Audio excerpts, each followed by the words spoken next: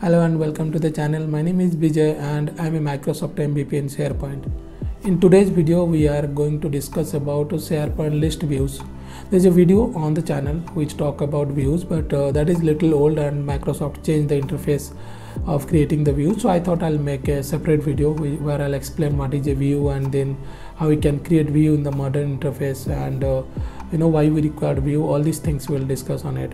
And if you are new to the channel, then subscribe to the channel so that you will get notification whenever I'll make videos like this. Now coming back to this, what is a view? So we in a Microsoft SharePoint list, we can store up to 30 million items in that, but at a time you will not be able to view all the items. And we know that if you try to get more than 5,000 items, then the SharePoint list view threshold limit will come, which will basically appear whenever at a time you want to try to get more than 5,000 items from a SharePoint list. And to overcome this issue, we create views. That is one solution that out of other solutions are there. I have also created a video on that. I'll put the link in the video description. You can have a look at it. Now to overcome this issue, we'll create views.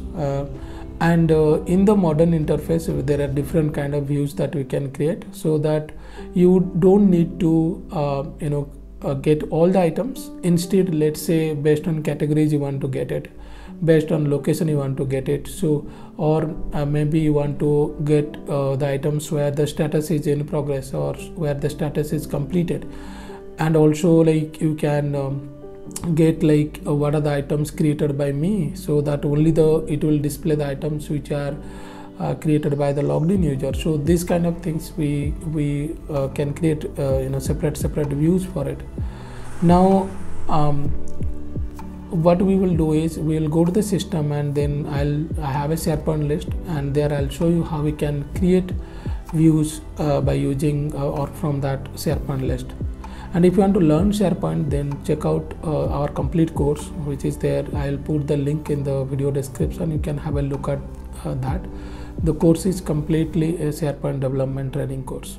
So now let's go to the system and we will do step-by-step views on a SharePoint list.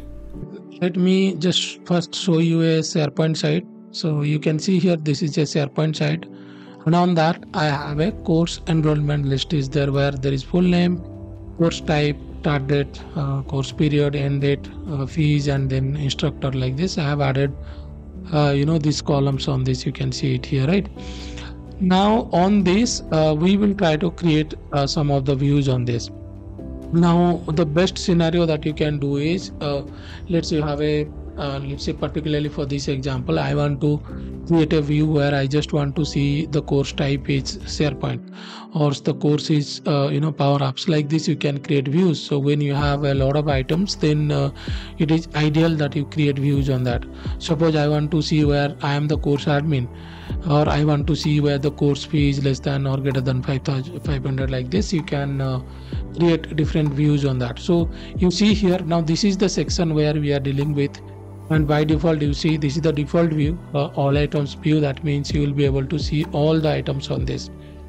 Now if you will click on this, and you can see here you will provide a view name for it. Suppose I want to see only the SharePoint course, so I'll just search your SharePoint view, let's say, right? You can see you can create a list view, calendar view, gallery, board view, like this. But there are certain things that if you choose a calendar view, then you have to select a start date and end date column, right? So suppose I'll select start date and end date. You can see here. And then same way, if you will create a gallery view, then you can just select a gallery view. And then if you are creating a board view, in this case you have to choose a choice column type which you can use it on this board view. Okay, so for this particular example, I'll create a list view. I'll show you the board view as well. So you can see here, let's say I'll create this list view. So in this case, if you'll see here, now this is my SharePoint view. Now in this case, if you'll see here, I wanted to just see the SharePoint, but you can see here it is showing all the items here, right? Now we have not done that settings here, or that filter condition we have not added it. So one thing is you can click here, and then you can go to edit view, which will open your classic view. So you click on this, and then you can see here This is the classic page will open, and here you can change the settings. Now without doing this, just let me show you how we can do over here in this interface. Now you can see here, now I select this filter by option. So I select this column and then I will select filter by. So once you select filter by, you see here there is SharePoint. I click on apply.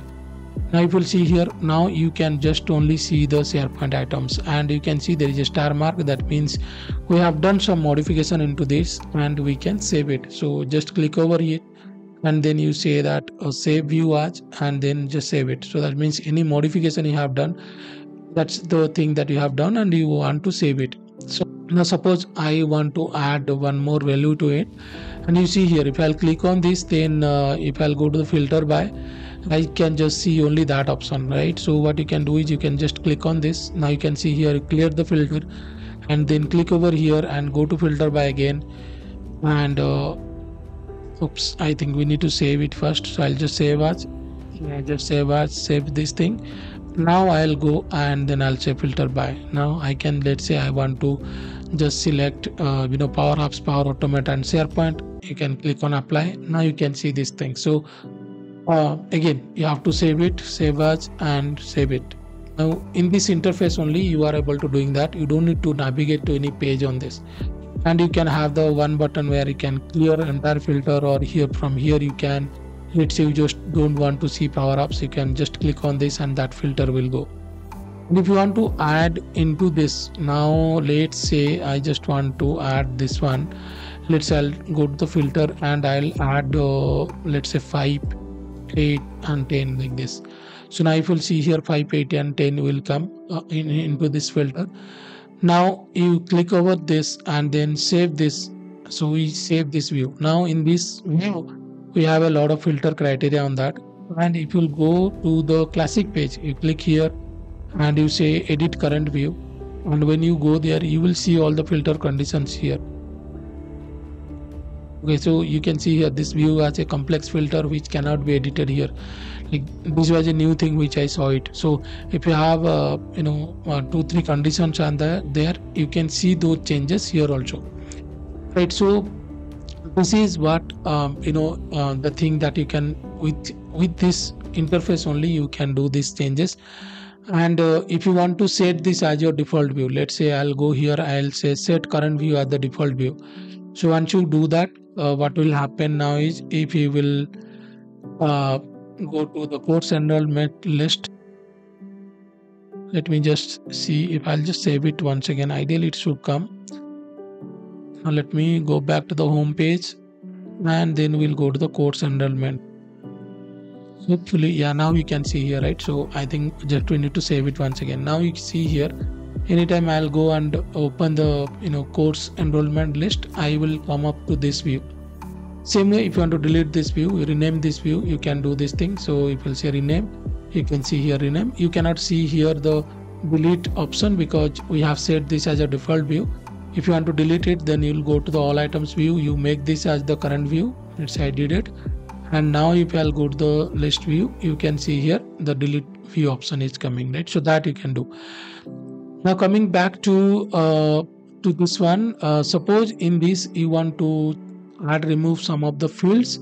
So you click on this and then you choose this option. Here you will be able to do this thing. Suppose I don't want this course, let's say start date, you just save it. So now you can see here that that column is not there, right? So that you can do it over here.